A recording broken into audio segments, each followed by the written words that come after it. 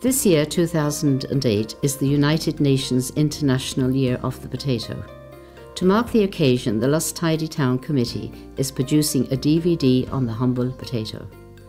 We are very happy to have Trevor Sargent TD, Minister for Food and Horticulture, involved in this project. This is our fourth DVD in a series on the environment, targeting the interest of the local school children.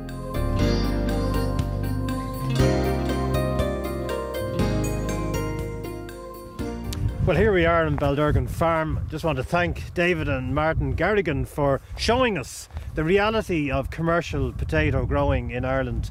We're not too far from Ballybockle and Lusk here, and this is really the heartland of potato farming in Ireland. And it's farmers like this that ensure that we continue to have a supply of potatoes in our shops. And worldwide, the potato is seen as the fourth most important food crop, and that's why the United Nations has asked Ireland, because we're such an important potato growing country, and Peru, where the potato was first discovered, being grown by the Incas many thousands of years ago. And those two countries, Ireland and Peru, are leading the world on behalf of the United Nations to celebrate and promote the International Year of the Potato. And as we see behind us, we're just getting going in the potato growing season. This is now March. It's still a bit cold, but the harrowing is going on. The planting will be going on later today, and we will have potatoes in our shops from this crop in the summer. And so I think the lesson for us here is that the potato is good for people to eat. It's also an important part of Irish farming, and my job as Minister in the Department of Agriculture is to ensure that the farmers get a decent price so they can continue to grow potatoes for all our benefit. Well, anybody who grows potatoes knows that you cannot sell every potato you grow. Sometimes they are damaged in the harvesting process, sometimes they're too small or indeed too big for the market. So they have to be graded. And that's a process in itself, where they're put along a conveyor belt and where they are picked off, and where, for example, any damaged potatoes are diverted away from the good potatoes, and only the good potatoes then go to market to be sold in the shops. Well, here we are on Bergen's farm in Ballybockle, not too far from Lusk. We have Tim Bergen here. Tim, maybe you could tell us a little bit about what's happening behind us with the potatoes now. What's happening here today is we're grading potatoes out of store. These are potatoes that were harvested last October. They were put into cold store for the last 6 months. We're taking them out of store and we're separating the bad potatoes from the good potatoes. This potato here has a growth crack in it. As you can see, it was a problem that we encountered last summer with the wet weather. It caused the potatoes to grow too rapidly and crack. This potato is not suitable for selling in the marketplace. However, this potato is. This one is perfect.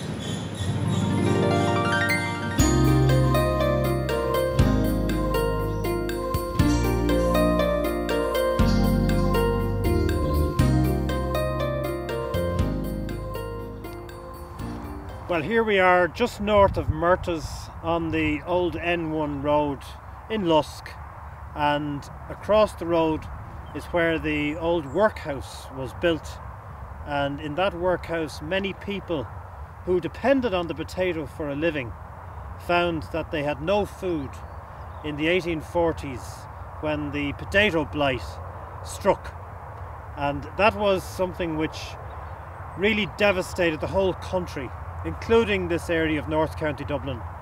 And as a result, many people who were depending on just one food, the potato, were left without any food at all, because the blight destroyed their crop, not just in 1 year, but over a number of years.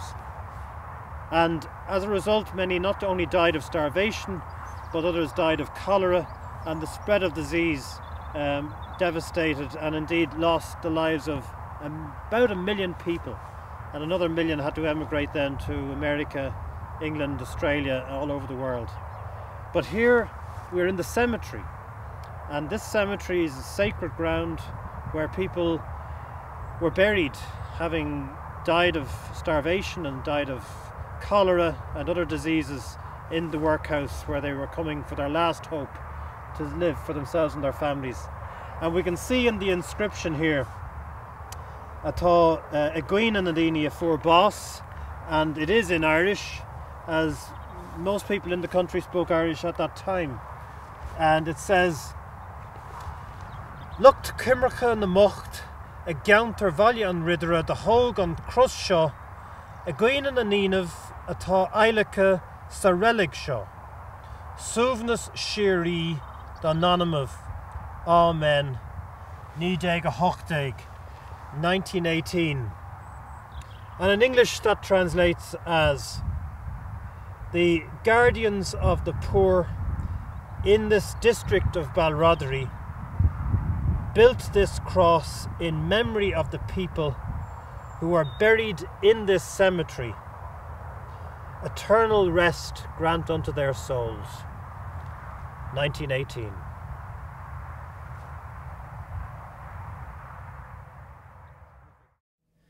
Well, as we know, the potato is very important in the history of Ireland. During the famine, people were so dependent on the potato that when the blight came, that was it. Many people had nothing to eat. Before that time, people were able to live a healthy life on 10 potatoes a day. That was what a healthy man would eat. And we know from doctors in America that when Irish people emigrated, they were far healthier than people who were not eating potatoes, who had come from other countries. So these 10 potatoes in this basket was the daily diet of a healthy man.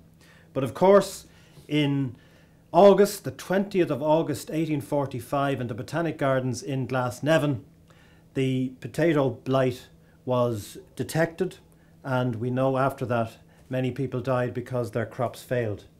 And that's because they were depending on one variety of crop, the lumper potato. But there are over 5,000 varieties of potato.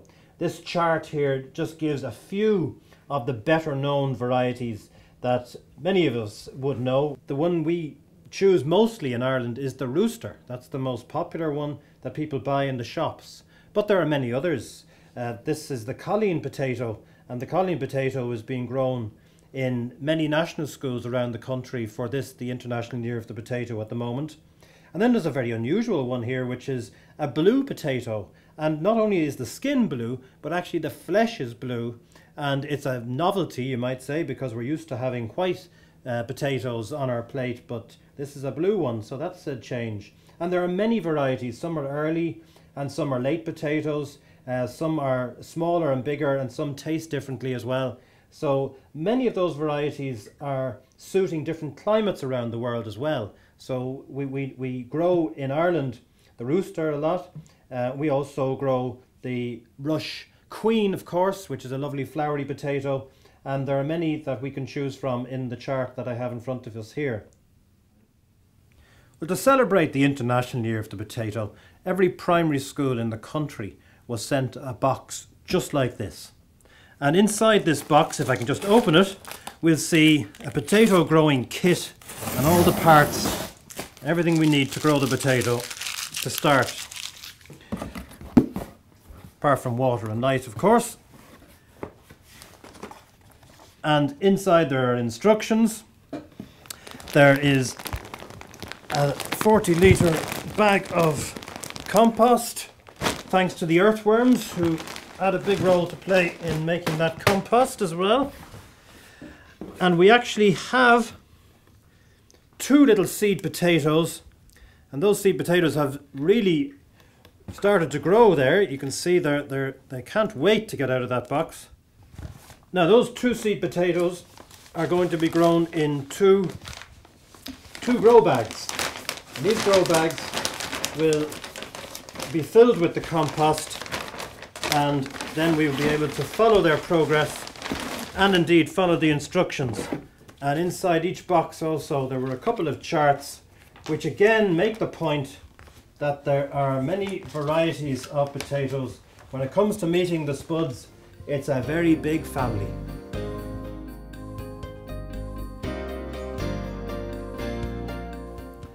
Right, well, we have everything we need here now, and Sam is going to help me because we're going to plant the potato, starting off with the compost, which we're going to divide between the two growing bags, and if Sam holds that steady, we'll just fill a bag with roughly half of the compost. That should be about right. And then we go to the next bag.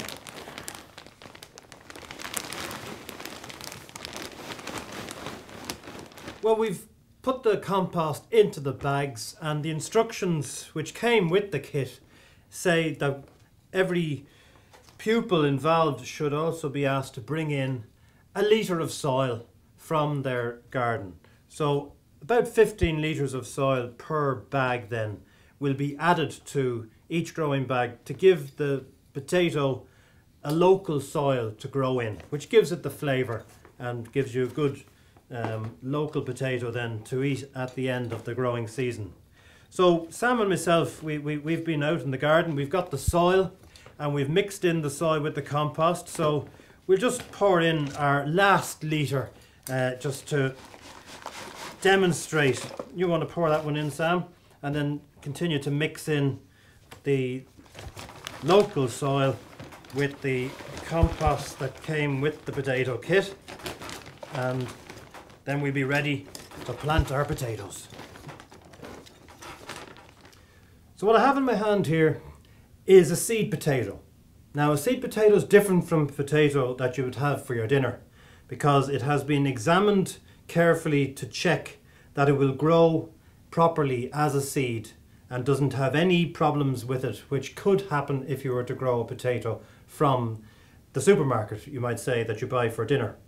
So this seed potato is going to be planted, but before it's planted, I'm going to suggest that we chit it. Now what that means is that you show it the light and you see where the sprouts come out, and then we can see which way is the right way to plant it up or the wrong way to plant it up, because the sprouts will be looking for the light. Well, this is what happens when seed potatoes are left in the light and they really want to get growing.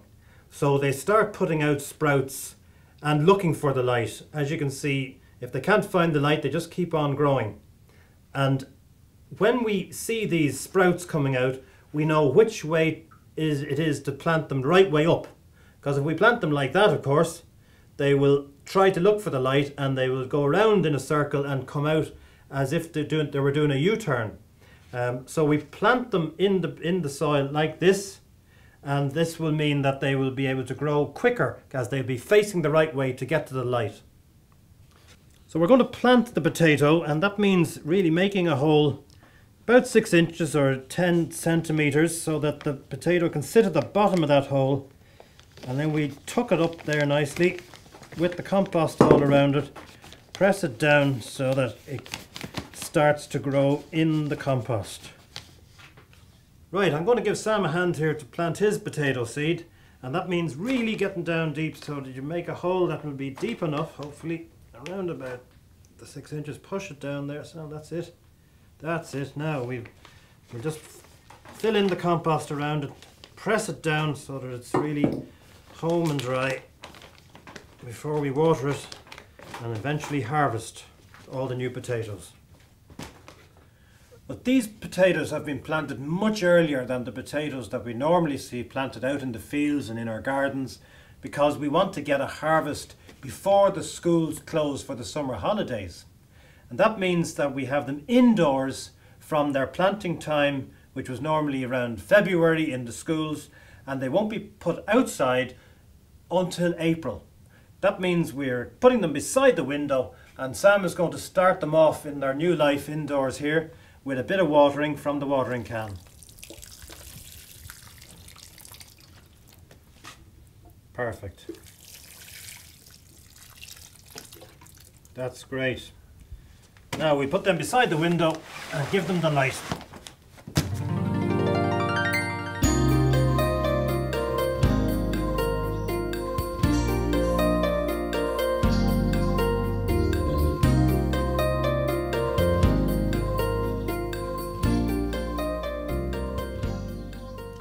Well, these potatoes were planted earlier than the potatoes that Sam and myself just planted there.